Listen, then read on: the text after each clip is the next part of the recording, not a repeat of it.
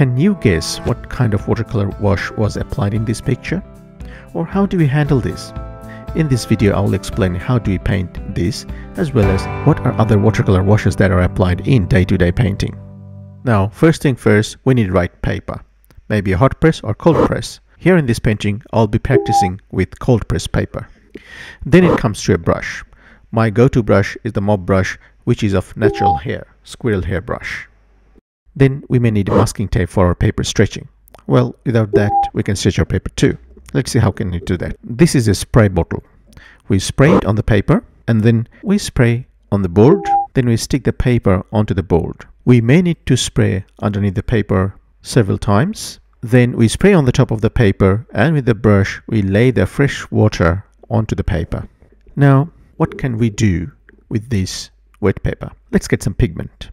I'm taking cobalt blue. See the consistency, very thick consistency. And then I applied that one on the corner of the paper, anywhere you can apply. So this wash is called streaked wash. You can have some little bit of plan where to apply these, and then you can go ahead with that one. Now tilt the board and take the paint the direction you want to, but do not use any brush.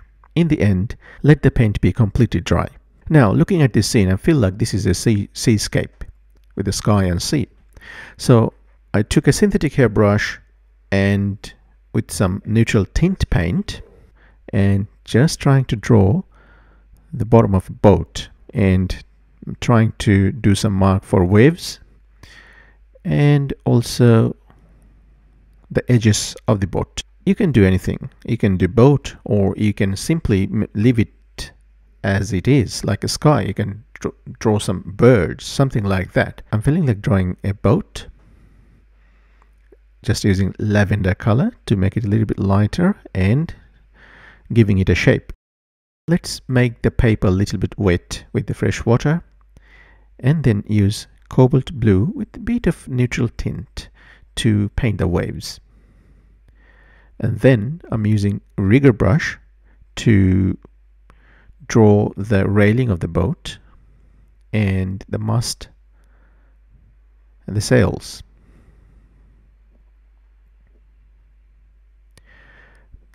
Just drawing very lightly at the moment, using some little bit of warm red color in there with a bit of Chinese white mix just to draw the sails, and a bit of lavender on the edges. The railings are there. I'm not trying to be too much specific about anything, just a bit of suggestion, and using some Chinese white to do the waves motion. And that's pretty much it. So you can see that using this streaked wash, we came up with a beautiful but very simple painting. Now let's go back to basic. How many washes do you have? Let's start with the flat wash. Make a huge amount of paint, more than you need. With a flat brush, any color you want. I'm using green here, and then on the paper I'm applying that one from left to right. The reason I mixed up too much color so that I don't have to make the color again and destroy the continuity of the consistency of the color. From left to right, slowly, smoothly.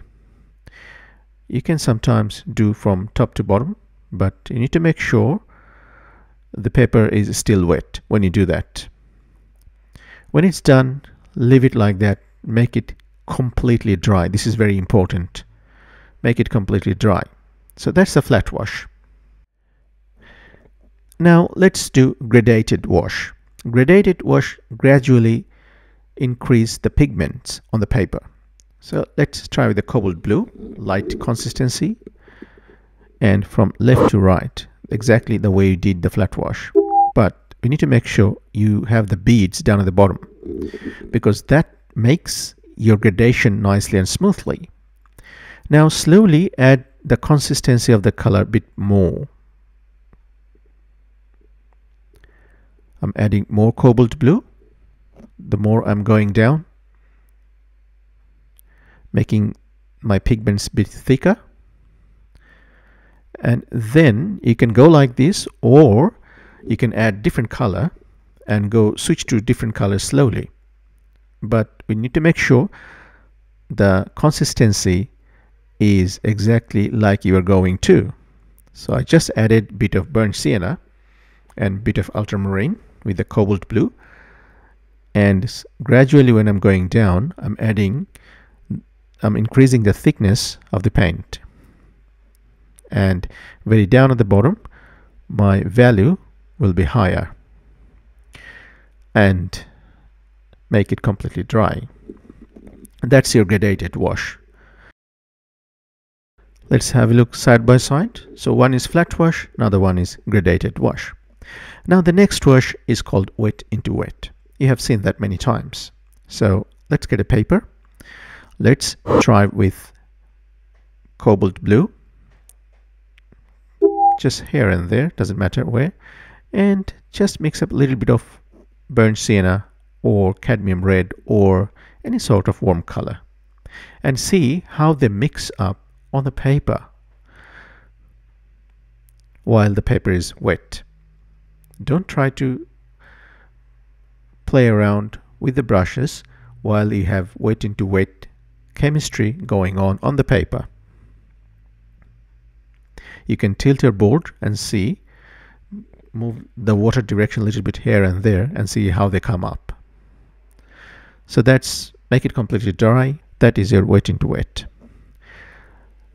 Now let's have a look into the very first one we tried, the streaked wash. As you can see, you just make your paper wet with the brush or spray bottle, and then take any color or any pigment you like, have a plan before that one, and drop your pigment anywhere you want. If you have a plan, they would know where to. Then you will need to tilt your board to take the direction.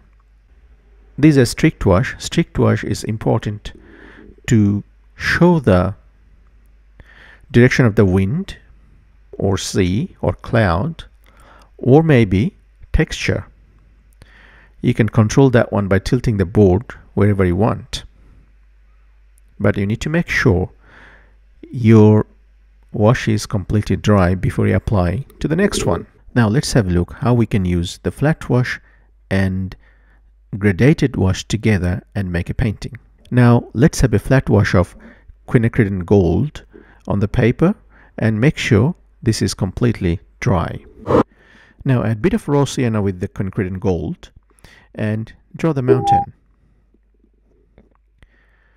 Just one mountain, and then make sure that's dry. Then add a bit of burnt sienna with the existing wash and draw another mountain and make sure that is dry as well. Now let's switch the color.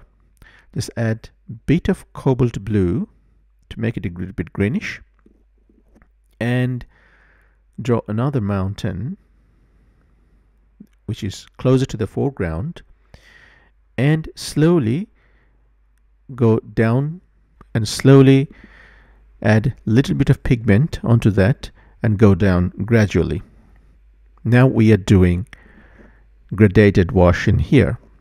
Just before we did some flat wash, and then we're doing gradated wash. So we just add a bit of blue, make it more darker, value more higher, and finish it off very gradually in the end. Now get some darker value and do the foreground. Do some mountain trees and stuff, or you can do whatever you want. I'm just doing some verticals, some mountain trees, and using my nails, just scratching somewhere just to make some textures and this stuff. Also changing my pigment color to draw the mountain trees far near the horizon, and just do a little bit of details, and that is all. As you can see, we have used two basic washes, flat wash and gradated wash, and then used some foreground details and came up with a beautiful painting. you can try at home with different sort of washes, apply different washes and see what can you come up with. So this is the final piece, as you can see how I have done that one. So now you can try different washes, combine different washes and see how you can go about that one. I have an ebook created for you. Download link is in the description. You can download that and you can do the practice at home. There are a lot of information there. Also, let me know if you could come up with any different combination of washes to make a great painting. Now let's do a practice of gradated wash. This is the last example I will be showing. So let's try with yellow ochre and start doing the wash from the very top. I will be doing a sunset scene, and gradually I go down and I will start adding ultramarine blue the more I go down gradually, and add the values of the ultramarine blue by adding a bit of cobalt blue in there. And very down at the end I will have a little bit of darker value of the blue, and I'll make sure that's completely dry. When that's dry, I will take neutral tint and draw the boat. Any sort of shape or boat you can draw. It doesn't have to be perfect. As you can see, I'm just drawing kind of rectangular shape, and probably do some little bit of gesture of a boat,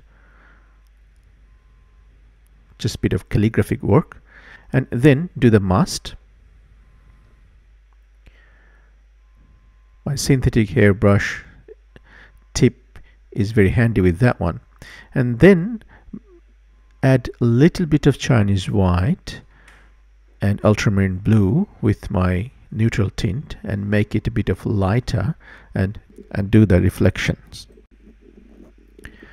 Just do as you want it to be, not too much, just a little bit. And then probably down at the bottom I'll do some brush stroke, dry brush stroke, to make it a waves. As you can see, the dry brush stroke created that waves feeling and made the value darker in the bottom. And that's finished. Let's take the tapes off, and that is how you can create one simple scene using the gradated wash. Thanks for watching. Thank you very much. Don't forget to download the PDF. I'll see you in the next video. Bye.